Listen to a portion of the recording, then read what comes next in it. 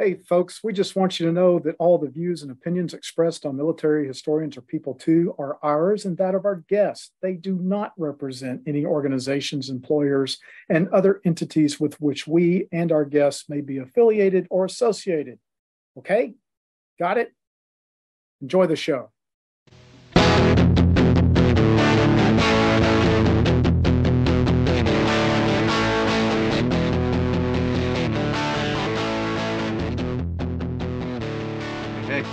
Hey, man. You doing all right? I'm okay. How are you? Doing well. Getting ready for 3, possibly 4 days of intense heat up in Macon, Georgia for we got the junior team tennis state championships. Right. First match is on Friday. The temperature should be 99 degrees. That means on court it'll be about 110. Okay, somehow we're missing that. Like, it was supposed to get really hot here, but now the forecast is in the high 80s for the next several days. Oh, wow. Yeah. Well, Macon's way over there in the frying pan. Yeah, it's the fall line. Right. So, yeah. Let me see if it's changed. I hope it's changed for us because we had the coaches meeting last night and everybody I was talking to my mom yesterday, and in Austin, it's been like over 100 for like weeks now. Okay. Oh yeah, I saw Dallas was ripping. It was like 9 o'clock at night and it was still 100 degrees. Yeah, just crazy. It is supposed to hit 98 degrees today in Macon. Wow. And Friday's 97, so it has dropped down 2 degrees. Well, I hope they keep everybody hosed down. Well, somebody asked on the coaches meeting thing last night, like, are there any extra provisions for like heat stoppages and like all that kind of stuff? And they were like, I know that you're not going to want to hear this, but there's no such thing as a heat stoppage in tennis, and you are playing tennis in South Georgia. That's where you live. So, and people were like, but some of these kids are 10, and she was like, well, if they can't do it, you'll have to tell them to forfeit. Jeez. It's like buck up, little campers. Well, yeah, And, wow. We've been practicing every day for the past 2 weeks to get ready for the heat. And if you haven't been doing that, well, then, Yeah, that's true. There's something to be said, I guess, for that. Come on, you remember puking through your face mask. 2 days, right? Yeah. Yeah. And if you drank water, you were some kind of wuss. Exactly. Yeah, you were made to run extra laps if you wanted water outside of whatever little break you had. Oh, my gosh. It's just amazing. More kids did not get really, really in a mess. I know. Yeah, I agree. And I've asked this question all the time, like, why did we not die? Yeah. And the answer people have always given me is that our parents, would put us outside and tell us to play outside. And we were used to, the weather. Right. Whereas today's kids they don't do a lot of physical activity outside of the sports, and they spend most of their time inside. Yeah, that's back in the good old days, Lake Wobegon, Oh, yeah. All the women are strong, the men are good looking, and all the children are above average. Yeah. Right? So anyway, There is Huw Bennett in the flesh. Hi, Huw. How are you? How you doing, man? Are you all right? We're doing okay. I don't think you and Brian have ever met, or have you? No, I haven't. Remember. We haven't met. Nice to meet you, Huw. Good to meet you, Brian. Good. I was expecting a Welsh rugby star, but yeah, that's the alternative to me in yeah. Well, hey, I just had WhatsApp with our friend of the pod, Dave Morgan Owen. Oh, okay. And we wanted to do a podcast dog update. And he said that Freddie's doing good, that Freddie is now into having his belly rubbed.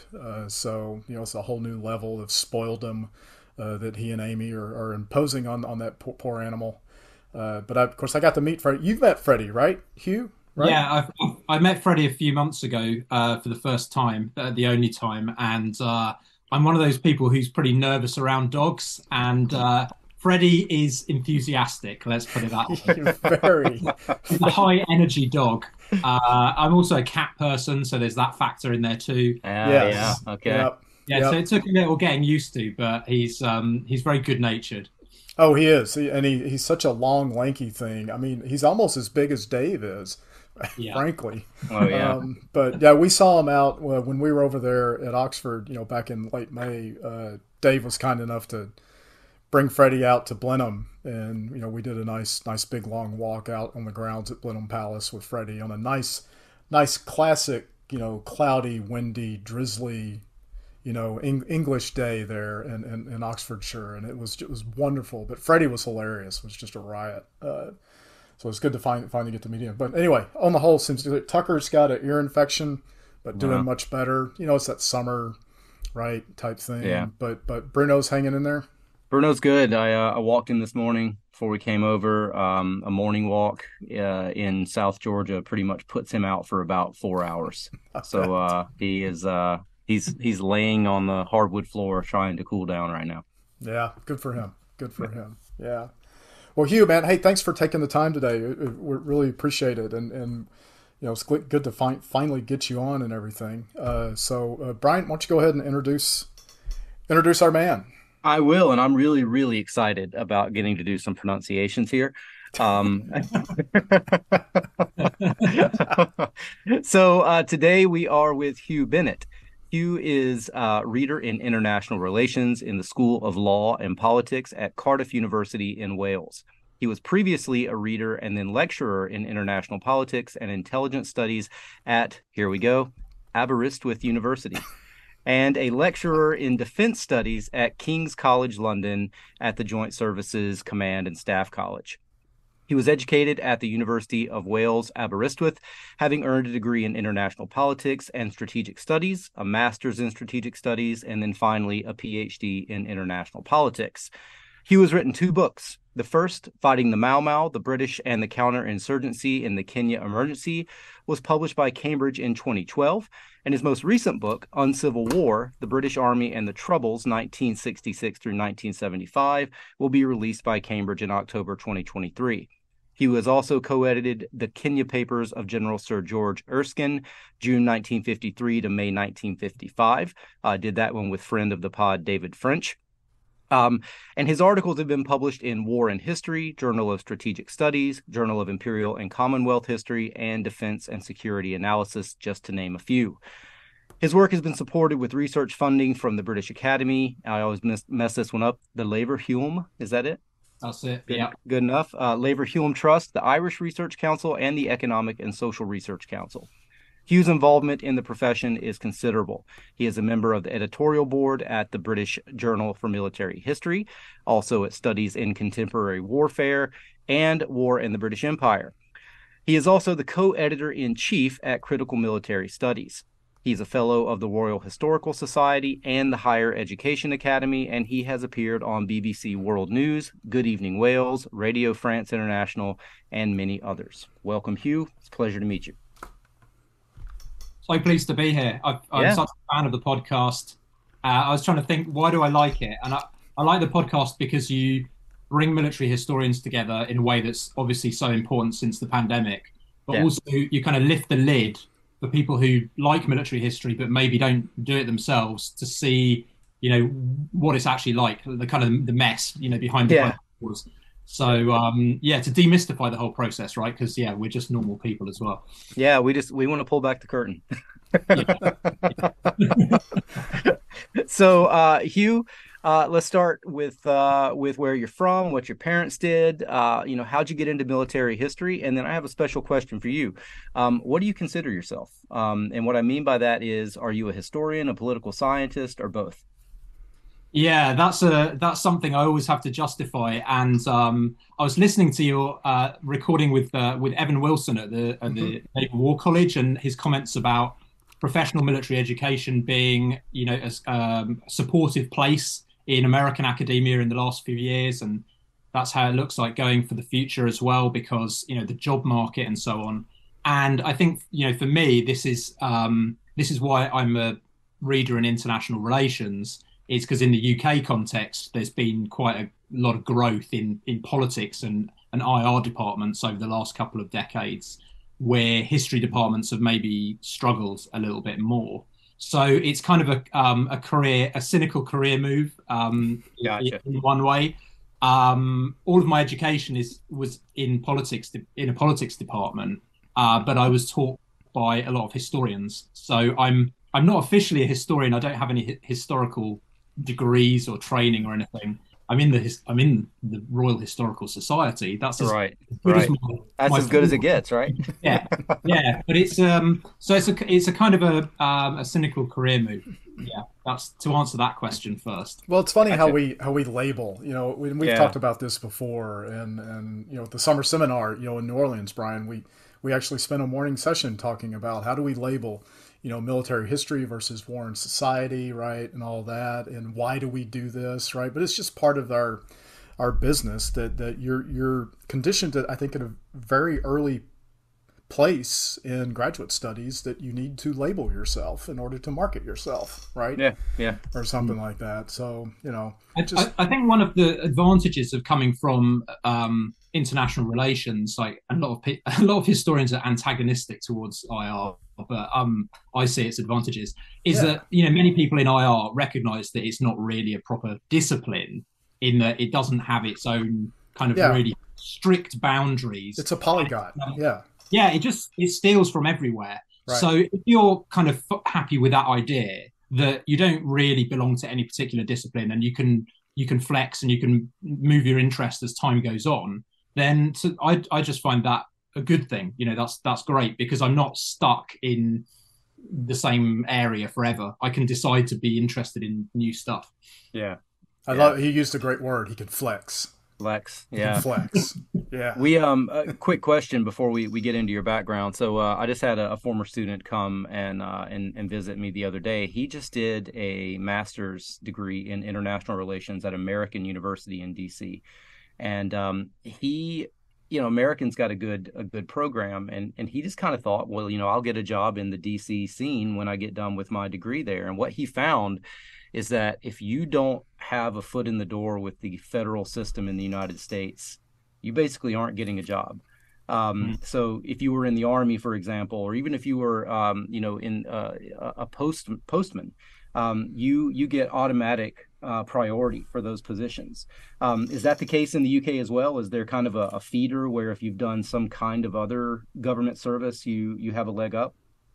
I don't think so, not officially. So, I mean, of course, there's two things in the UK. There's the official meritocracy, where people can apply to the civil service and then, choose which department to go in. And they have fast stream tracks for people who are very high achieving.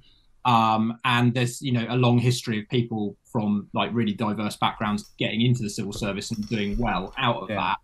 And then there's the class system, and there's Oxford and Cambridge, and there's people having, social ties, and Daddy used to work in the Foreign Office and this kind of thing, which still plays quite a big part in how people. And so it's not having any kind of official connection to the state, but it's more those social networks, unofficially.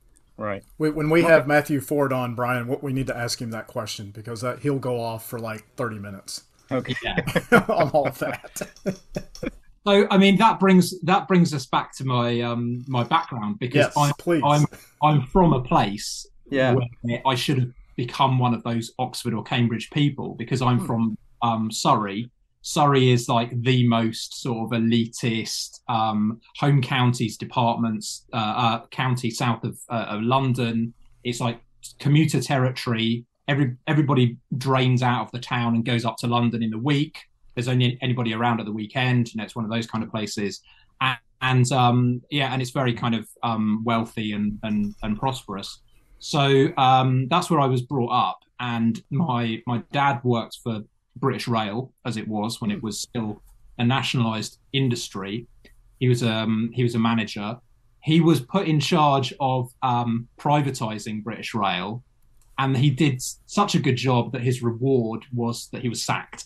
Oh, yeah. So he had a few years out of the system, and then I think his lifetime, favourite moment of his life was when they begged him to come back a few years later, and the system was kind of struggling because there'd been an exodus of like a whole generation of people who'd been kicked out so that the railway could be run by bankers and people who knew nothing about it. And and they realized they needed to bring these kind of old guys back who actually knew what they were doing. So he agreed at a exorbitant consultant's salary, and so he triumphed over them in the end and was thrilled about that. And my mum was a French teacher. Oh, So she tried to drill into me and my sister French language from a young age. So of course I decided to learn German instead. Yeah. Now married to a German and going to Germany in a few weeks' time, so I managed to resist that. And then so that's where I was brought up. And as a reaction against it, I decided to go to university somewhere that was 7 or 8 hours away on the train. The other end of the country. Aberystwyth is a very kind of remote place. It's on the coast of West Wales, and it's somewhere where you can go and be away from your family and reinvent yourself and create a new life for yourself. And the reason I ended up there was because the year I wanted to go, I did want to do history. My dad had studied history, so we always talked about history at home. History then was the most popular degree for anybody who was going to go to university. Wow. And my predicted grades were really bad. I was not going to get in anywhere good for history. Well, you're in good company on this podcast, let me tell you. Yeah, absolutely, man. Been there. Yeah, late bloomers. I'm in the late bloomer category for sure. So we did some digging, and my dad came back with some prospectuses from the library before the days of the internet really being used much. And the prospectus from Aberystwyth, it had this page with this program called Strategic Studies, and there was a picture of a tank. That was it. That's all you needed. Yeah, that's all I needed. So that was a decisive factor.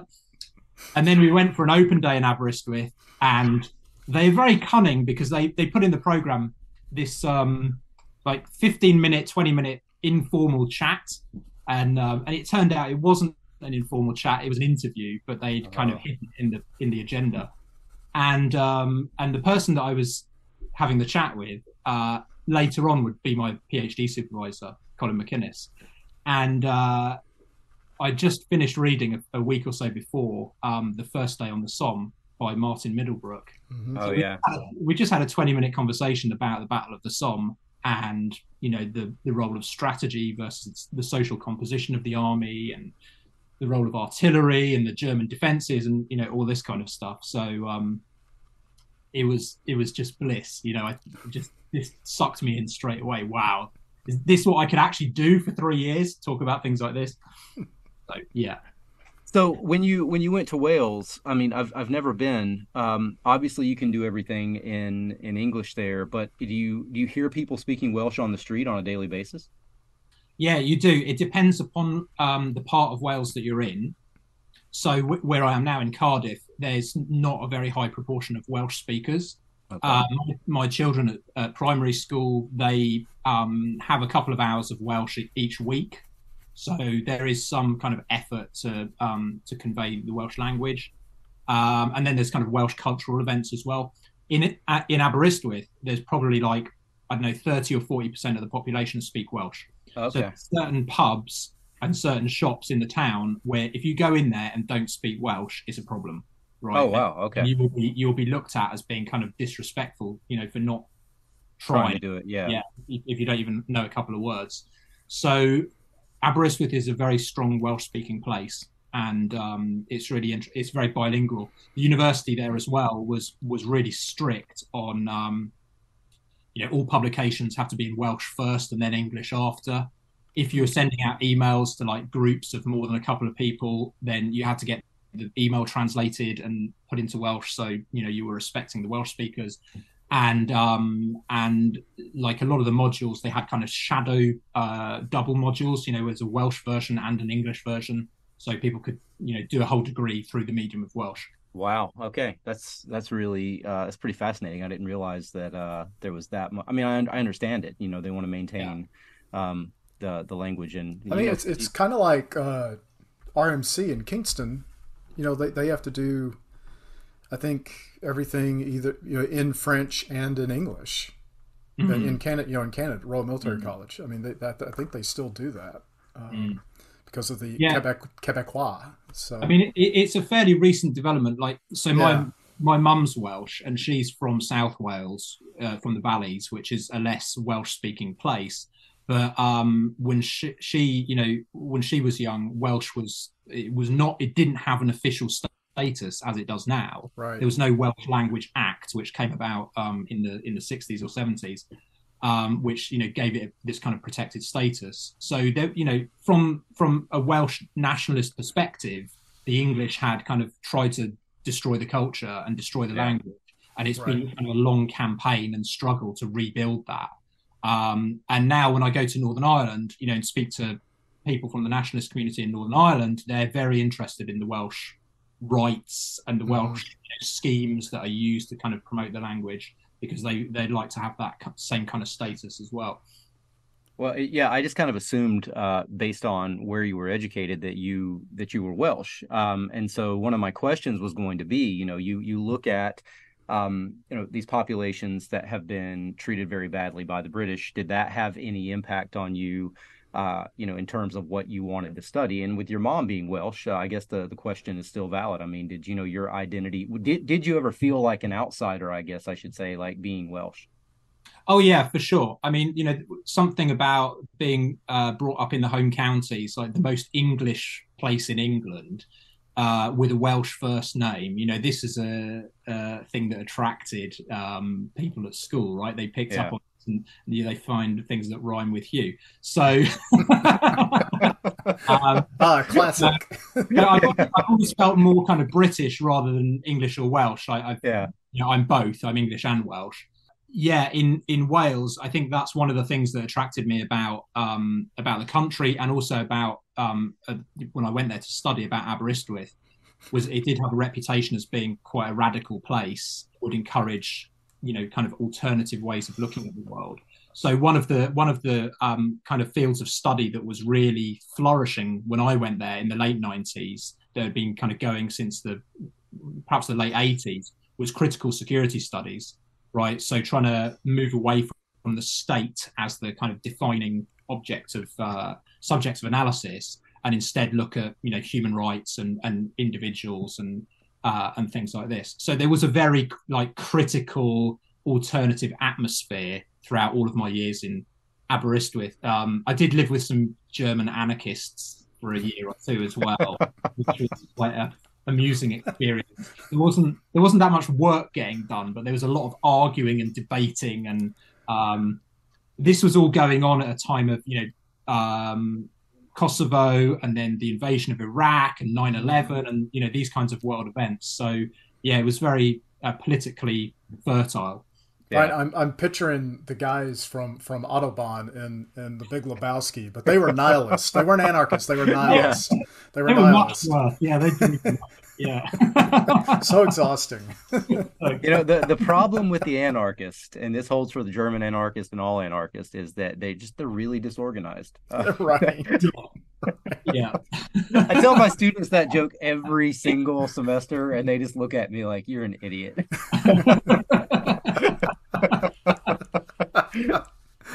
Oh man.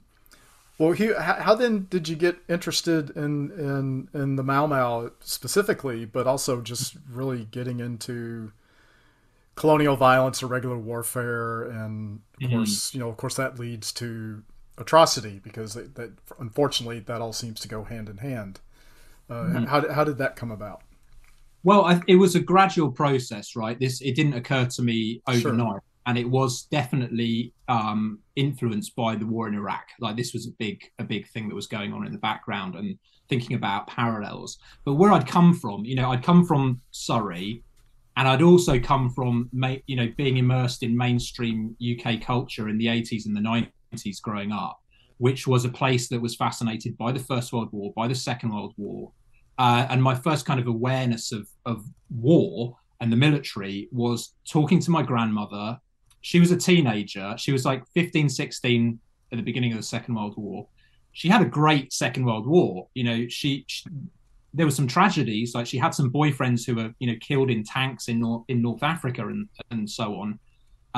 But she found it very socially liberating. You know, she was out on the town in London and meeting all these people. She was doing things that she would never have been able to do otherwise, because she, just before the war, had been in domestic service, right? So it's just a very restricted life that was kind of, you know, planned out for her. And then the war came along and this changed everything. So we would talk about her wartime experience. We would go up to the Imperial War Museum. This was a very kind of formative place for me as well. Then when I was 16, as a reward from my parents for not failing my GCSE exams, the two of us went on a coach tour on a Holt, you know, the Holt company, Major and Mrs. Holt, one of the classic companies, to Ypres and to the Somme, and this had a huge effect on me as well. But so it gave me this kind of brought up my interest in war, but it also gave me this idea of war as something based around heroism, you know, the good war of the Second World War, the defeat of Nazism, and this was like an important feature of British national life that British people should be proud of, right? So this is what I was thinking when I went off to university and was 18 and wanted to learn more about, you know, tank tactics and strategic bombing and stuff like this. And then gradually, as I was moving through, I think the two things, first of all, my interest was not in colonial, it was in guerrilla warfare. And the connection between guerrilla warfare and atrocity, you know, is very clear. Okay. This fundamental problem for the counter-guerrilla forces of how do you find the guerrilla without harming the civilian population, right? So I did my dissertation, my master's dissertation, on the German army on the Eastern Front in the Second World War and the counter-guerrilla campaigns and the relationship between that and the Holocaust. Because it's not there, as you know, it's not a clear boundary between the two, and a lot of the violence that was going on was ideological, and it was not about finding the guerrilla. It was just about hurting the population. Mm-hmm. Right. So this was also the first time I got into the archives, because I discovered that the full transcript, like hundreds and hundreds of pages, of the court-martial of Field Marshal von Manstein, who'd been a key commander on the Eastern Front, very successful, general. His court-martial records were in the National Archives in Kew, because he'd been tried at the end of the war by the British. He'd fallen into British hands. So this, I tried to feed that into my dissertation. It didn't all work out perfectly, but it gave me a real hunger for archives, this proximity to the source material, and this feeling of sort of an ability to understand why people were making these crazy, incredible decisions. That's what took me into the sort of moving into the PhD years. I had this idea of there's this thing about guerrilla warfare, or counterinsurgency, as we're now starting to call it, and finding the people who are guilty and separating them from the innocent. And at that time, most of the academic literature said the only people who solved this problem are the British Army. Like, every other army in the history of warfare has got this wrong, and they ended up hurting innocent people. And it's all about Vietnam and the French in Indochina and so on. But the British have got this magic medicine called hearts and minds, and another one called minimum force, and they can always get this right. So it struck me that there's something wrong with this idea. Like, this is not convincing. And when you dug into the literature, what you found was there wasn't that much archive depth, right? So it was a field that was kind of ripe for getting into the archives and looking at that again to see if it was true or not. Yeah. And you're bound to make some people angry when you start asking those kinds of questions. Yeah, I mean, this is why the question was being asked by me in Aberystwyth, and not by people working at King's College London, who I've also worked for. It's a great institution, but it's quite close psychologically, as well as, in physical distance terms, to the Defence Ministry, and why it was not really being asked by people at Oxbridge either. Yeah. So, for sure, it's a weakness of my work as well. Like, a major weakness is I don't do a lot of interviewing. I don't know a lot of ex-military people and have those really close relationships, but it's also been an asset because it's allowed me to be a little bit more distanced emotionally in choosing, like, what are the right questions to ask here. Yeah. You probably know. I mean, I've done work on atrocities in Vietnam. I wrote a book on My Lai, and the work you've done, Mau Mau, etc. I want to ask you this, and it's really, I think, a really sincere question, and I hope you'll be open about it, and I'll be open about my experience. I mentally and emotionally struggled writing that book on My Lai. I mean, the more I got into it, and as the months went by, researching and everything, I mean, it took me about a year to decompress from that after I was done from that project. Did you experience similar things? I mean, whatever you're open and talking about with that. Yeah, no, I did for sure.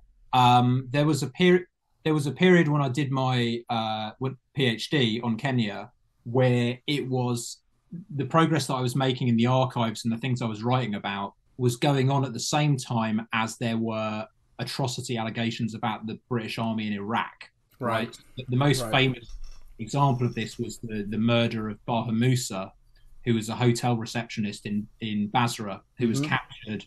He was suspected of being connected to insurgents. He wasn't, and he was basically kicked to death. Right. So there was a lot of publicity and press interest in this case. So yeah, there came a time where I was told to go on holiday by the GP, basically, because it was all becoming too much. And I think a part of that, on one level, of course, it's just the horror of reading accounts of torture, of human rights violations, of people doing horrible, disgusting things. But it's also, I think, psychologically, as the writer, the burden that you take on yourself of feeling, I have to explain this clearly, and also I have to hold people to account in a way that is reasonable and not seen as sort of really morally judgmental, right? Yes. Because what I personally do object to, and what I think is a kind of a cop out, is accounts of atrocity, or this is the same issue that's arisen for me writing about Bloody Sunday in Northern Ireland, which are very just kind of descriptive and set out what happened, and then they leave it and move on, right? I think, the description is the foundation. There has to be a very clear sense for the reader of the sequence of how things panned out and what was going on, so they can understand it. Because often atrocities are very confusing, right? Very complicated sequence of events. But then, and maybe this is my sort of political science background as well, I want to know, like, what are the political implications of this? Because if you study warfare for any period of time, it's obviously the case that atrocities in war cannot be eliminated, right? This is just a recurring feature of any war. But I think it's not sufficient to say it's a recurring feature of war, so we'll just mention the atrocity and then move on to the next thing, right? Yeah. This is something as well that I got to understand a lot better working in PME and talking to serving military officers, is that they actually do want to know how to stop atrocities from happening, right? These are serious people. Yeah. And the alternative to kind of just describing an atrocity and then as a writer kind of walking away from it before getting to the accountability question is to basically assume that everyone in the military is evil and that they're just going to do these things inevitably because they're bad people. And if you spend any time with the military, you know that that's just not true, and that the military is just like society in general, in that there's some good guys and some bad guys, and it's complicated and it's messy, and people are affected by the particular circumstances of what's going on any particular day.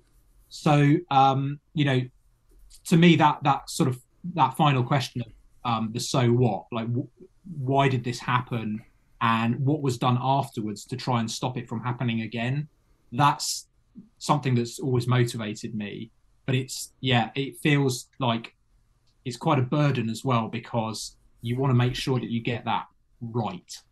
Otherwise, you're potentially holding the wrong people to account, or you're going to be dismissed, and then the whole episode won't be acknowledged in some way. No, I found that I was very cognizant of trying to do right by the victims, but also by the innocent, like in the case I was looking at, the soldiers who were bystanders. Like how do you deal with them? There are only a handful that tried to stop that incident at My Lai, and how do you deal with all the ones that were bystanders? But you also don't want to just blanketly accuse them of being neglectful, because there's different circumstances, right? It depends on where people are at a given time and things like that. There's just all sorts of things. And I kind of got overwhelmed by all that a little bit. I was not totally prepared for that, just emotionally, just trying to wrestle with that. But yeah, it's tough. It's very overwhelming. And I think there's, as in my experience and in the UK, like there's no training for it, and there's no, but I don't know how you could train for it or how you could prepare for it. As you were saying, like, as I've gone on, and this is perhaps more the case with the Northern Ireland book than I realised with the Kenya project, is I found it interesting to think about those people around the perpetrators, right? Like, we know that like Marshall's study of fire rates and whatnot are not correct, but the general point that in the military it's only probably a small proportion of people who do the actual killing, right? Or there's a small minority who are very active, and others are less so to varying degrees, right? So it's perhaps more interesting to step away from the people at the sharp end and to look at those around them. So with this incident in Basra with Baha Musa, the padre came in and saw what was happening, and didn't do very much. And in the end, the abuse was stopped by some pretty junior warrant officers, like some NCOs, who came in and said, "This is just not acceptable. We will not have this." And they managed to get it stopped. And so rank is not a predictor necessarily of conduct. Yeah. And then in the Northern Ireland context, what I tried to do with not Bloody Sunday, but some other controversial shooting incidents, was to say, so here's a shooting incident where these soldiers like opened fire on someone where there was no firing going on around them at the time, like there was no immediate provocation. And then in the same couple of days, here's another battalion that was in the same city, roughly in the same kind of area, and they were fired on. Like, they took actual fatalities, and they didn't return fire. And they didn't return fire because they couldn't identify a target. Yeah. Right. So that you can compare it. So what it allows the reader to see is, like, there are choices being made by individuals and by commanders here, and that these kinds of, whether they're atrocities or shootings or however you want to describe them, they're not inevitable, because there are different kind of leadership cultures or different kind of disciplinary expectations depending upon even platoons, right, or companies, let alone regiments. So real quick, we'll take a short break here in a sec, but I want to ask you about, you've served as an expert witness a couple of times. Can you tell us a little bit about that? Yeah. So what happened with the first time that I did this was when I was working at the Staff College in the UK for King's College London, and I'd finished my PhD, and I was converting my PhD into a book very slowly on Kenya, and this court case came up of a number of Kenyan veterans, a number of Kenyan civilians who were taking the British government to the High Court for torture during the conflict in the 1950s. And I had a phone call from David Anderson, who was then the professor of African history at Oxford, and who I'd met when I was doing my PhD a couple of times. So we knew each other. And he was advising on this case along with Caroline Elkins at Harvard. And he said the lawyers really need an army expert, because the abuses that were going on were not entirely committed by like the colonial service or the police. There was some kind of military involvement, but they don't really understand the chain of command and the accountability for that, and like how they fitted into the political arrangements and so on. So can you get involved? And I was very lucky because my head of department at the staff college said, go for it, right? You should do this. This is an important service to historical understanding. And, you know, I was junior at that time. You know, I was a junior lecturer, and I was worried, like, am I going to get in trouble here? Because this is clearly this is not going to look good for the British Army. Yeah. And this is not going to look good for the British government. It's against the British government in court. So, you know, if he'd shut me down, then that probably would have been it. But Matthew Utley is his name. He was really exercised superb moral leadership there, I think, and said go for it. So yeah, I got involved, and basically that involved me kind of translating my PhD findings for the court, and then it was discovered that the Foreign Office had a secret archive, and there were tens of thousands of files which were released to us. The experts and the lawyers, we got to see them all first before they went to the National Archives. We got like a couple of years head start, and so we had access to that, and I had to go through sort of thousands and thousands of pages of stuff to try and find new material. And there was a lot of new material, especially intelligence records, and the intelligence records showed that the army was deeply involved. So the way that I tried to see it, and that I've tried to see like subsequent involvement in these things, is that my job there is to advise the court, right? Mm-hmm. I may have been engaged by the claimants who, you know, are claiming something happened to them, but what I'm actually writing a report for is the judge. You know, it's for them to decide, is this claim truthful? You know, does the evidence support it or not? That's not up to me. All I have to say is this is what the archive says. Right. And this is my expert interpretation of the archive, and then leave it to them, because the legal interpretation of documents is not the same as the historical one, right? Sure. We had a lot of conversations about this with these kind of really high-powered London barristers, you know, being paid like in order, right? You know, we'd talk about a report, and they'd say, "Now you've said here, Huw, you've said that this document suggests." Yeah, we don't like suggest. It's either a fact or it's not a fact. So yeah, they have this very kind of positivist understanding of knowledge. Like it's true or it's false. You know, there's no grey zone, and that's pretty uncomfortable for a historian. So you have to work your way into their way of thinking. Well, that's why they have country homes in Surrey. You know. Yeah. After the trial, you found a suit that they had purchased you. They'd felt so bad for the historian. wearing a suit from Marks and Spencer. Yeah. Oh man! So let's take a little break.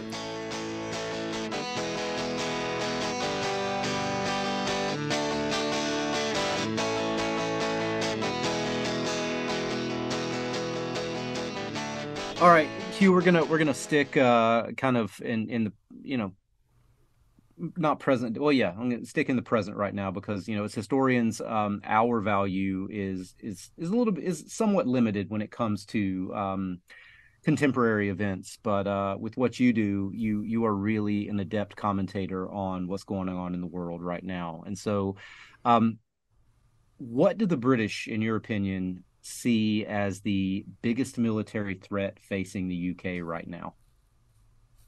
Oh, well, that is a timely question, because we've just had a defence command paper published yesterday. No, 2 days ago, sorry. Really? Okay. And there's been, you know, as you'd expect, like varying reactions to it, and some people like it, and others have been unhappy because it doesn't say much about mass.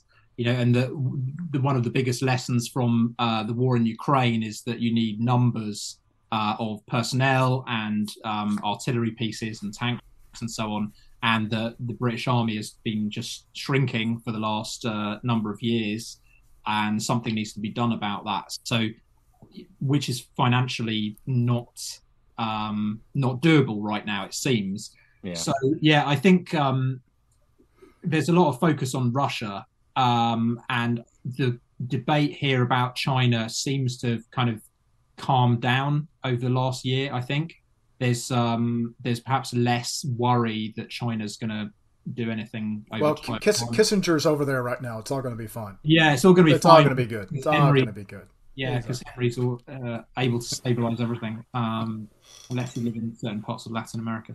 But so I think really Russia. But one of the reasons that the UK can afford to have a pretty small army at the moment is because the prospect of Russia invading, Britain is tiny. It's not going to happen. And despite a lot of the talk about being a kind of a benchmark army and providing a divisional level force to NATO, the UK has been for some time and can continue to be just reliant upon others to provide security for us, primarily the US, of course, but also European allies. So a lot of the kind of resistance against building up the size of the British Army has been from people saying, well, we don't need to do that anymore because the Polish are massively expanding, and a number of other European forces, the Germans are rearming on a big scale. So we don't need to bother anymore because they'll do all that sort of stuff instead of us. So I think there is no kind of imminent threat to UK security, and the real problems with British defence are about getting the resources that are necessary to have a sustainable military. There's just more people leaving the military than there are joining, for example. The pay offer is just not good enough. The housing conditions, this is something that has been improved in the white paper that came out this week. Like, there's going to be a major investment in the housing, but the housing is appalling, really dire conditions, because it was privatised. Another thing. Oh, yeah. Oh, jeez. Right. We're doing that too. The railway. Yeah. Yep. So I think in a way, Britain's the kind of biggest threat to Britain's security at the moment is the kind of coherence of its own defence policy internally, rather than anything coming from outside. Hmm. Do you think one service is in better shape than the others, or is that an issue? Yeah, I think that the general view is that the Navy is doing fairly well at the moment, perhaps because the chief of the defence staff is an admiral, so he looks after his interests. Yeah. And there's a couple of aircraft carriers, that have recently arrived, and they're gigantic and prestigious and cost lots of money, and it's exciting to sail them around, no doubt. So the Navy's doing fairly well. There's a shipbuilding strategy as well to kind of reconstitute the less glamorous types of battleships as well, and the Air Force, I think, is doing fairly well. They've had a scandal as well themselves recently over training and recruitment, discriminating against people. But I think probably the Army is in the most parlous state, both for like personnel numbers and like the equipment program is very inefficient. Well, it's interesting, here in the States, like the Army has not met its recruiting numbers, monthly for a long time now, and it's becoming a problem. And of course, it's become politicized. Whereas one side wants to say it's because of it's because of all the woke training and everything that's turning people off and all that. But the surveys apparently show that no, that's actually a very small percentage of people who don't want to join or whatever. It's mainly because of cost. They can get paid better doing a tech job in the private sector. Yeah. The military just can't compete as far as pay and advancement and things like that. And but it also, I'm sure, like there in the UK, it's also become highly politicized, which makes it more difficult to get at what the root problems are and how to address them. Right. Yeah. I mean, I think it's primarily about the labour market, right? And the fact there's just a lot of attractive employers that are bringing people instead of into the military. So in a sense, like maybe in the US as well as the UK, like the best friend the best friends of the defense ministries are the central banks, which are deliberately trying to create a recession by hiking up interest rates. So because that's what happens, right? As soon as you get a recession, then military recruitment becomes easier. Yeah. Because it's a more appealing offer for people who don't have anything else that they can do to earn money. Yeah. Well, and the same thing in the U.S. at least.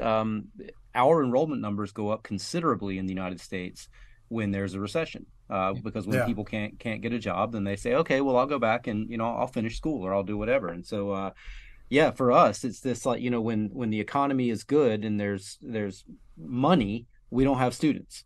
When the economy's bad and we have no money, then we've got students who actually want to come to university. So it's a tough situation. It's a bizarre deal. It is a bizarre deal. I think the issue for the UK, for the British Army in particular at the moment, is the question of like how bad are things going to get before there's a kind of a wake up moment and a realization that more money from the Treasury is going to be needed, right? So there's a discussion at the moment, for example, about the fact that in theory the British can provide a division, and in practice the British probably can't provide a division, and there's a pretty high risk that some of the senior NATO command appointments and staff appointments are going to be taken off the UK because the UK is just not pulling its weight. Can't do it. And if you've got a really serious large size Polish army with all these South Korean tanks, like why shouldn't they be the deputy Sakya? Why shouldn't they take over the Allied Rapid Reaction Corps, things like this?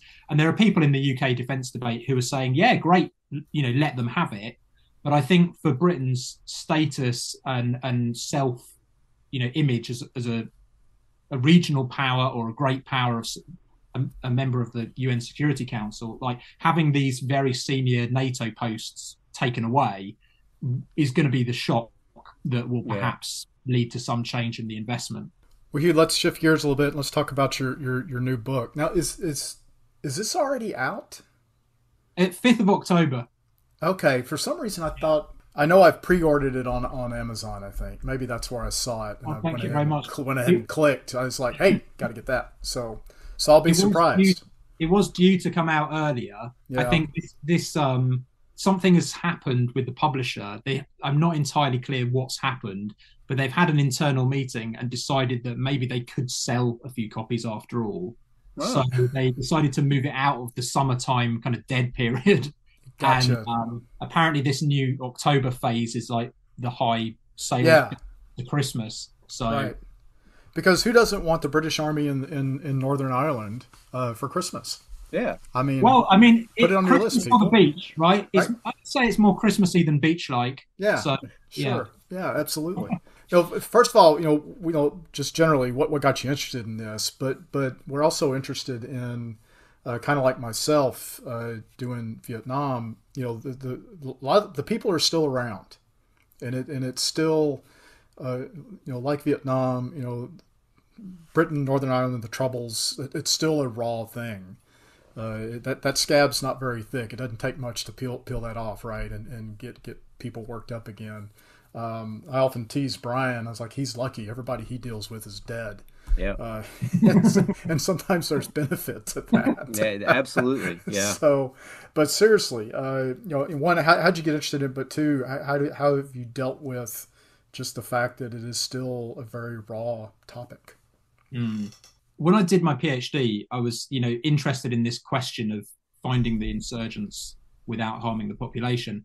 And my supervisor said, there's a load of different case studies you could pick. You could do a few case studies. You could focus on one conflict. Do whatever you want, Huw, but don't do Northern Ireland. So I remembered that. And at the time I thought, this is a bit odd. Like, why not? This is a very big war that's been going on for a long time. And then about a year into doing the Northern Ireland project, I kind of realised, like, I see why. Because it's controversial, but also because it's so complicated. Sure. And difficult to kind of get your head around. So I can imagine that doing it as a PhD would have been a disaster. But what I kind of built up to it slowly. So when I was at the Staff College, I did a few articles on Northern Ireland, and this taught me the fact that there's a big gap in the literature, which is or has been on the army. Like there's a lot of stuff written about Northern Ireland. There's a huge literature. Most of it and the best stuff is on the IRA, right? And it's on the terrorist groups. And some of it is like quite strategically analytical as well. There's no equivalent on the British Army. So, there's a gap in understanding. And then I did I learned from David French. Like David French was my PhD examiner, and then he's been a mentor since those days. I learned from David the art of like being exhaustive with the archive and how to look at an archive catalogue and find opportunities. So I spent like weeks and weeks and weeks composing a document, which I still have and which I still update like 10 years later, called my Northern Ireland Research Strategy, which I keep a list of all of the archive files. And there were just thousands of archive files on this topic that had not been looked at by anybody. So the only question for me really was not like, should I do Northern Ireland? It's how. Mm-hmm. How can I do this in a way that I'll survive and not completely overwhelm myself? So it started off being a book about up until 1979. And then a few years in, I decided to chop it back to 75 because it was undoable for such a long period of time. And also there's argument reasons for that as well, which we could come on to. But so that's what got me interested. And at an early stage as well, talking to a few veterans. So I talked to David Bennett, who died sadly a couple of years ago, who was, he ended his career as a colonel in the parachute regiment. And he was very distinguished by his record in the Falklands War, but had also been at the beginning of his career as a junior officer in Northern Ireland. So when I started this project in Aberystwyth, he came into my office and we sat down for an hour, and it was all off the record. Like he wouldn't have anything recorded, but he told me like what it was really like when these gun battles were going on the streets of the UK, right? Like it's a crazy thing to get your head around. So talking to people like him had an influence on me, but it also made me very aware from day one that this was sensitive and the interview route was probably not going to be open to somebody like me, right? An outsider with a track record of suing the British government for torture. Like, so there was that. There was that. So I found out later, like when I was doing the book, when I was going to archives and museums, I was told at one regimental museum that they were really helpful and they let me look at loads of papers. So at the end of the day, I asked the archivist, like, have you got a mailing list for your, veterans from the regiment? And, can I put a message out there to try and recruit people to interview? And they laughed at me and they're like, no. Well, you can try, but there's been an order gone out from regimental headquarters that veterans are not to talk to academics, journalists or lawyers on anything to do with Northern Ireland. Doesn't matter what the question is, doesn't matter what the project, like just a murder. These kinds of experiences kept cropping up when I was writing the book. Intellectually it's a shortcoming. There's no interview material in there that I've done. I've used all histories from the Imperial War Museum, but so that's an opening for whoever comes next. Do you have a sense of what material that's still out there in archives at Kew or whatever is still classified on all of this? Like what kind of percentage maybe? Yeah, there's known unknowns and unknown unknowns, right? So the archives that we don't know anything about them, the one of the great things about the Kew catalogue is it's so systematic and it's so thorough. So I have got another document that I've kept since the beginning of the project called Closed and Retained Files. Mm-hmm. And there are thousands of files where you can find the title and the time frame and who created it, what it's about. So like Northern Ireland Intelligence 1973 or whatever by the army. And then it just says closed for like 100 years or something. So there's a lot of material that's definitely there that's shut. And then there are other archives from organisations who we know were active in the conflict where they don't open any of their archives. And the main one here is MI5, right? So the domestic Yeah. intelligence service. And this has got implications for a real specific part of my analysis, which is about the loyalist terrorist groups. So those groups who are fighting not to get out of the UK, but to keep Northern Ireland in the UK. The main gathering intelligence agency on them was MI5, and all of the MI5 records are shut, and they will be for a very long time. Right. So there's still a lot that's closed, but it's amazing when you get into it. You know, as any intelligence historian will tell you, you start reading files that have got titles like, you know, things to do with, you know, supply and maintenance or food or whatever. Yeah. And there's like intelligence records in there. Right. Yeah. Yeah, they're stuck in there. Right. Yeah. It's astonishing. And also a lot of the high level intelligence stuff has been released. So from late 1971, the Ministry of Defence started producing monthly reports on operations, and all of those monthly intelligence reports from then until the end of 1975 are open. So it's quite surprising because they're in folders called like operations, and they're not labeled as intelligence records, but they are definitely intelligence records. Yeah, and it could be as simple as that. I know we often, you know, we tell our students, you know, because they'll ask, well, you know, it's history, it never changes. And it's like, no, it changes all the time, and this is one reason why, because the history of this that's written 100 years from now, who knows?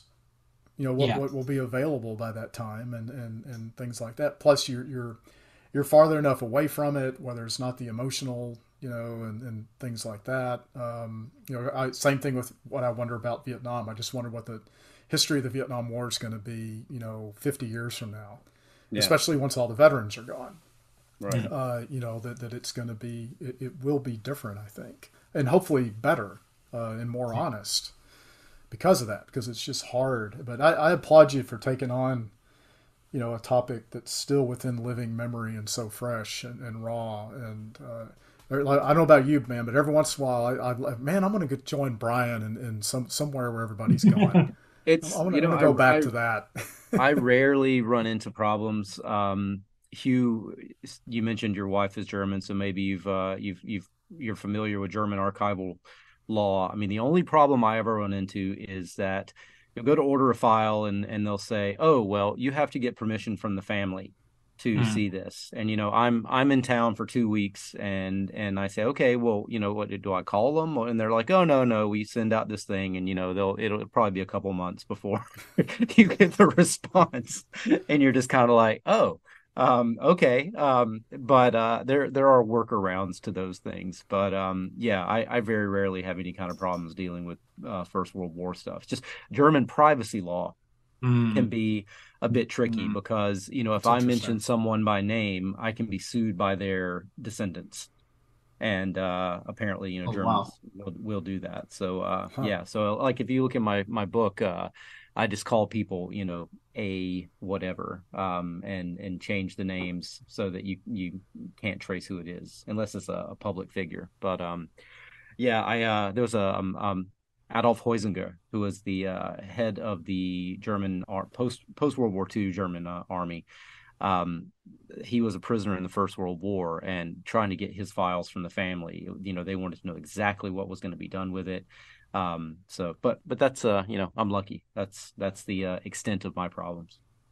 Well, I've had this same debate. Like I've tried to use the Freedom of Information Act a lot, and it was easier, and I was a lot more successful before the Conservative Party got into government. Strangely enough, things changed from then onwards, and partly because of resources. So, like if you go to the UK National Archives now, for example, you'll just see there's far fewer staff work there than used to be the case. So the whole thing is just is a lot slower. So it's not all a big conspiracy. It's, you know, largely to do with money.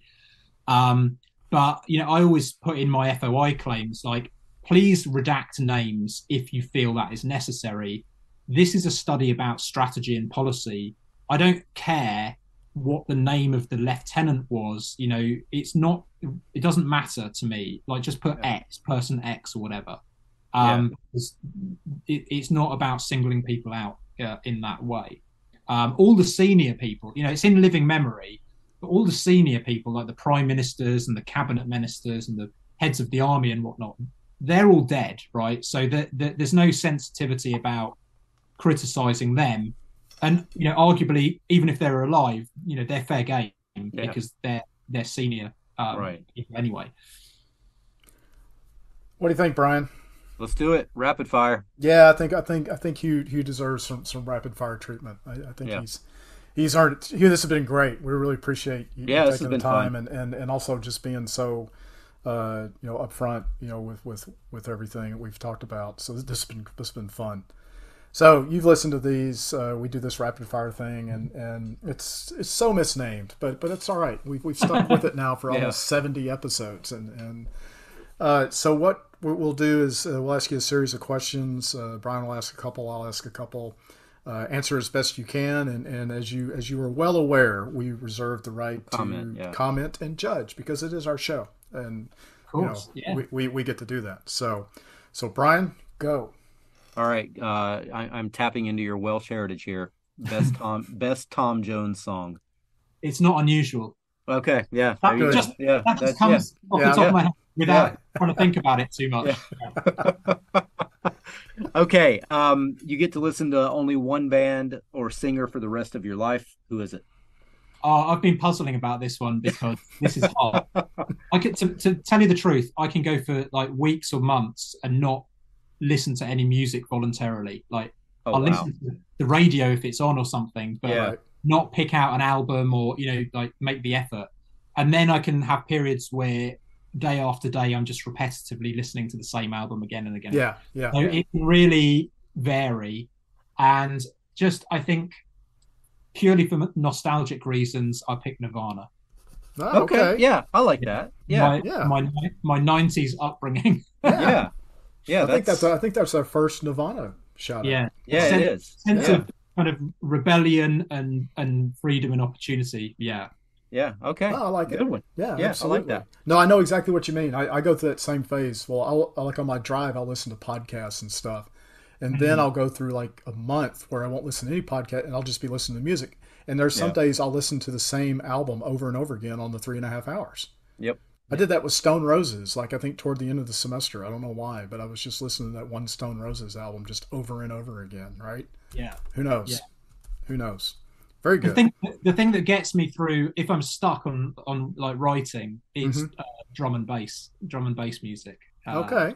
Because of the energy and the speed of it, and it just switches something in my brain that gets the juices flowing if they're a little bit stuck.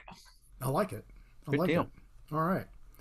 Okay, which superhero would you be? Oh man. Oh, I'm not a superhero person at all. I'm not like into the films or anything.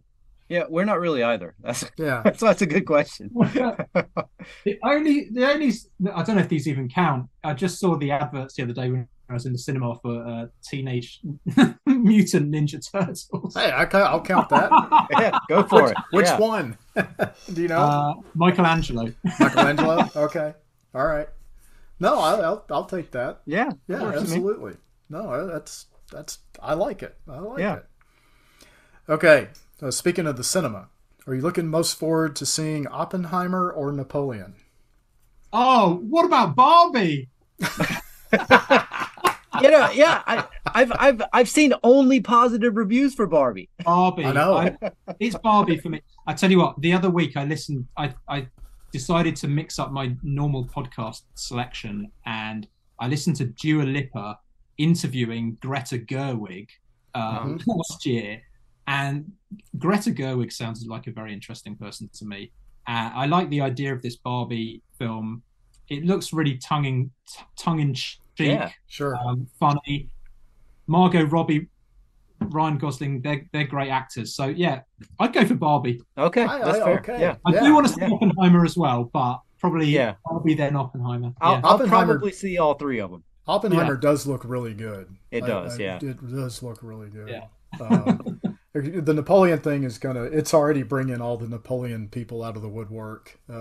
Poor Zach White. It seems like every time he turns around, someone's pinging him about, the Napoleon film or whatever. But, Yeah, good. So you've been at see. I have not been in a theater to see a movie probably since 2019. I'm thinking you're missing out. I've been just this year actually. It was pre-COVID. I mean, pre-COVID. That long. It's only this year that my daughters have decided that cinema is a fun thing to do. Okay. And so we've been like 3 times maybe or 4 times this year. I've been to concerts and stuff, but not. I like the. It's a nice event, and I mean, the Little Mermaid is just not the same. It's not going to be the same on the small screen. I can tell you, on the big screen, it's enchanting in a way that it could never be on a smaller screen. You talk about the like I have 2 daughters, and I don't go to the cinema very often now, but I remember like being there constantly when my kids were small. Like it was the era of Frozen. And I mean, good Lord, I think we saw Frozen 2 or 3 times in the theater. What do you mean? What do you mean the era of Frozen? It's still there, yeah. It's still there. You can never escape from the era of Frozen. All right, what are you binge watching? Okay, actually, at the moment, nothing. I go through phases with binge watching as well, where it's like I don't really watch anything in particular, or I really, really binge watch to the point where I'm not getting very much work done, and I have to give myself, stern mirror. The thing that I nearly kind of binge watched, but it wasn't that compelling recently, was Beef. About is it set in LA? I think. Yeah, people who get into a car crash and then they become psychotically obsessed with each other. Yeah. It's hilarious. That was really amusing. But the thing that I've probably binged watched most enthusiastically in the last few years was Better Call Saul. Yeah. Oh yeah. I was a real Breaking Bad fan, and I thought I came to think in some ways Better Call Saul was even at a higher level. Better, yeah. That's what I've heard. Because of the slow burn of it. It's really the character development. Like I like Ozarks as well. Ozarks. Oh yeah, me too. Oh, I had to give up on Ozarks. It got too dark for me. It's dark. Ozarks is really strong on plot development. Mm-hmm. Like it's really interesting and it surprises you and so on. But the characters fundamentally don't change very much. Yeah. Whereas the Better Call Saul, like all of the key protagonists in it, as in Breaking Bad, like their personalities shift over time as well in quite subtle ways that bounce off each other. So yeah, those are probably my favorites. Okay. All right. What are you reading for pleasure? Oh, now I get the chance to sound very pretentious, and this is not by design. This is a follow-on from lockdown. One of the ways I got through the first lockdown was I said I'm gonna read War and Peace because I'm a military historian and I've never read War and Peace, and this is a shameful fact. And also, it's something that is immersive. It's an enormous experience that will take over your life for like a whole year, and it did take me a whole year to read it. So I did that in lockdown. So now I'm on Anna Karenina.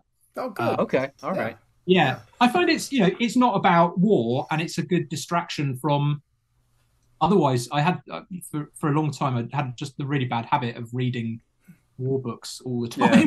Well, that's why we asked the question. That's why we asked the question, because we're the same way. I mean, I'm reading Billy Connolly's autobiography right now, just because it's fun and it's also very fascinating, and it's not Vietnam, which is good, right? You need a break from it. So, yeah, very good. I like it. It's not pretentious. If you would have said I don't know.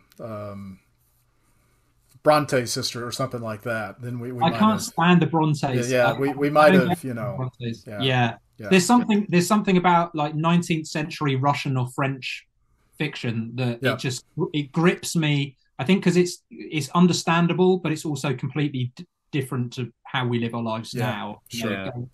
Going to balls and meeting princes and whatnot. It's kind of ludicrous. So you can throw yourself into it because it's not the same as the day to day. Right. Okay, so from one pretentious thing to another, Elon Musk and Mark Zuckerberg, who wins the fight? Oh man, I hope they both knock each other out at the same time. Double KO simultaneously. I'm not a fan. I'm not on Facebook. I quit Facebook. My wife, as I said, is German, so she's very interested in privacy laws and rights and the Constitution and things like this. So she, like 10 years ago, convinced me after reading some horror articles about Facebook that my privacy was endangered. So I quit Facebook, and she's still on it. Oh wow! Yes, I am on Twitter, but as anyone who's on Twitter will attest, it's having serious trouble since Elon took over. And Elon, defamed a cave rescuer by calling him a paedophile, which was unforgivable. So I don't like either of them, to be honest. I don't either. Yeah. So funny story with the Germans and their privacy. You walk into a German archive and they're sitting there with laptops. If you look at the camera on the screen, every single one of them will have a piece of tape over it. Yeah. Yeah. Yeah. Yeah. Interesting. Yeah. All right. Let's see. I'm up. Let's see. What's right? We're on number 8. Yeah. You're number up. 8. Yep. Okay. Yep. As you can tell, Huw, this is a very our production department sometimes fails us. It's seamless. Yeah, we're gonna have to get on the interns. They've been slacking. Yeah, the interns are really slacking off. And just so what's your go-to pub there in Cardiff where you live? Oh, we've got quite a nice pub nearby called the Discovery Inn, and they're good for a Sunday roast dinner, which I quite like. Yeah, but I'm not a big pub person because I'm a teetotaler. I haven't drunk since I was 20 years old. Okay. And so I'm coffee shops, cake, gelato. Let's talk gelato. I'm happy. Gelato. That's a big thing for me. I will go with that. Where's your go-to gelato place? So there's a good place. There's 2 in Cardiff that I like, and the best one is in Germany. There's one near us, which is like a 20-minute walk away, called Joe's Ice Cream, which is a bit unwelcome to some people because it's a Swansea company, and Swansea and Cardiff have a big a little bit. So, but I like it, and then the better one is called Cocoa Gelato, where it's extravagant, ridiculously over the top, like massive amounts of stuff with sprinkles and exploding cotton candy balls and this kind of thing. But a 20-minute walk away, that's ideal. Yeah, that's nice. Right. That's ideal. You can go like you earned it. Yeah, and then walk it off afterwards. Yeah, mile there, mile back. That's uphill as well on the way back, so even better. But the best one is in my wife's hometown in North Germany. It's called Venezia, and it's like a lot of places in Germany. It's like Italian immigrants who went there in the 70s or the 60s. And they're there in the summer, and then in the winter they go back to Italy where it's nicer. Yep. And spaghetti ice. I was going to say, you just took the words out of my mouth. I was about to say, one of the things Americans don't understand that they are missing out on is spaghetti ice. I mean, I'm 46 years old, and I'm going up to the window. I'm like, spaghetti ice. I've already got it planned into our holiday, like how on day one of arrival, the first thing on the agenda is to go and get a spaghetti ice. Yeah. And nobody will dare to disagree with me. The kids love it. Good stuff. All right, your favorite sports team. As you said, you don't have Facebook, so I couldn't find a whole lot about you. But I'm assuming you probably follow football and rugby. No? Absolutely wrong. I'm completely disinterested in any kind of like sports teams. Couldn't care less. I've only been to like 2 real football matches ever in my life as a spectator. Both in quite intimidating places. One was in Portsmouth, which is a fairly, I don't know if rough is the right word, volatile, lively location. Yeah. The other one was at Hamburg Sportverein, which is also quite a boisterous club where there was a certain contingent of neo-Nazis when I went there as a teenager. So, I'm not a sports fan person, but I do, for me, it's tennis and swimming. Those are Well, I'll ask you about tennis then. Were you happy with the Wimbledon results? Yeah, I was very happy with Alvarez. I think Alvarez he's an interesting player to watch because he's just a little bit less predictable. He's less kind of strategy and more personality in the way that he plays. Maybe that's because he's young. Maybe he'll get more boring as he ages. But and also, I don't like Djokovic. I don't either. Yeah, I'm not a fan of the way he plays. he's quite a prima donna, and his COVID opinions are not to my taste either. I'm right there with you. That was an amazing match, though. It was incredible to watch. Yeah, it really was brilliant tennis to watch. Yeah. I'm kind of glad that this age of Federer and Djokovic and so on is coming to an end, because it's just opens things up more and makes it more interesting. Well, it's the same on the women's sides too, with Serena gone and of course, and also on the men's side with Nadal, kind of, it seems like he's on his way out. That serve clock, I think, was the best thing for him, because that dude can fidget more than anybody I've ever seen in my life. But I'm with you. The women's final was heartbreaking, though. I really wanted Jabeur to win. Yeah, I did too. I like her a lot, and it was watching that kind of psychological meltdown is tough. Yep. All right, last question. As you know from you're a listener, Bill the Texan, me the South Carolinian, got different ideas about barbecue, although we will eat each other's barbecue, of course. So Bill is a brisket guy. I am pork. Where do you fall? I've got to disappoint you. It's a shame to go out on a low point, but I'm a vegetarian. Oh wow. Okay. Yeah. Okay. We've had this before, and we've learned how to deal with this appropriately. Well, thanks for joining us, Huw. Yeah. All right. That's it. We're done. We will never speak again. That's it. It's over. Yeah, so I'm not only am I British and not, that acquainted with the American tradition of barbecue in the same way, but I'm a vegetarian. I do get given, there is always a barbecue in the summer in Germany. The Germans love a good barbecue as well. Oh, yes, they do. And so they managed to find, actually vegetarian food in Germany now is as good, if not better, than in the UK. Yeah. It used to be when I was a teenager and a child, used to get taken to France with my mother. The French definition of vegetarian in the early 1990s was nearly as hilarious as when I went to Kenya for the first time and was fed chicken, because chickens are not proper animals. Yeah. Yeah. So what do you surely though you do you grill veg? Yeah, I like tofu sausage or corn sausage or something of that nature. Yeah. But, if it's down to me, my go-to, maybe for you, if that's like a treat or a luxury thing that you'll do on a special occasion, the equivalent for me is a curry. Oh yeah. No, you can't go wrong there for sure. Yeah. Hey, the Germans have vegan currywurst now. I mean, you can at most currywurst shops you can get it done vegan. So and it's tofu, I think, or soy or something like that. And the I don't know if you've had I don't know if it's Impossible Burger or Beyond. One of the two they've got sausages now. Yeah. And they're really not. Terry and I tried them sometime in the last semester, and they really weren't too bad. They're fat. Their saturated fat content's just out the roof, though. Yeah. I mean, it's taste wise, they're about the same. And I know ethically, I hate to say it, but you might as well just eat the real thing. As far as all the crap that's listed in the ingredients, if you go through that specific part. Well, yeah, it's like sixes. I don't know. The 1,500 gallons of water it takes to produce one Impossible Burger. Yeah, right, exactly. I mean, there's all these. I don't know. It's like, can we just not find something that I can win with? Like gelato. That's probably it, actually. I don't know. But so one thing I'm going to do, Brian, when we hit 100 episodes, I think what I'm going to do is I'm going to go through and splice together all 100 responses to the barbecue question. Yeah, that's a good one. Okay. And just do it like pork, brisket, pork, vegan, pork, vegetarian, pork, right?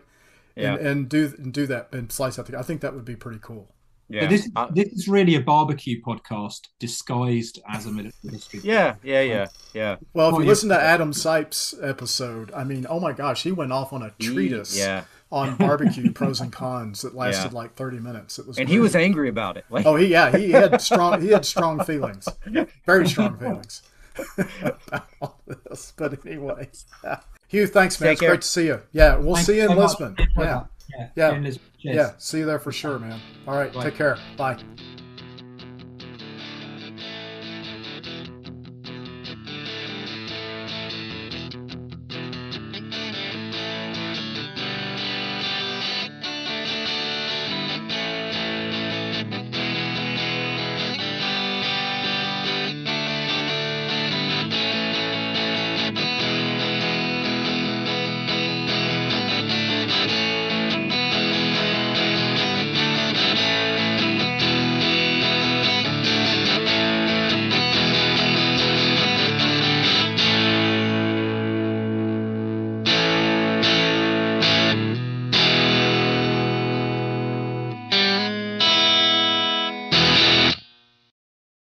Hey, folks, thanks for listening to this episode of Military Historians Are People Too. Brian heads up the research department and our social media division, and Bill heads up production, editing, and music. We're not monetized, and we depend upon you, dear listener, to help us spread the word about this podcast.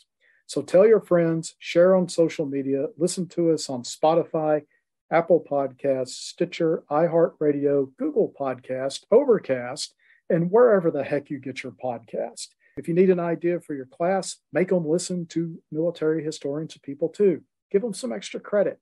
Thanks for listening.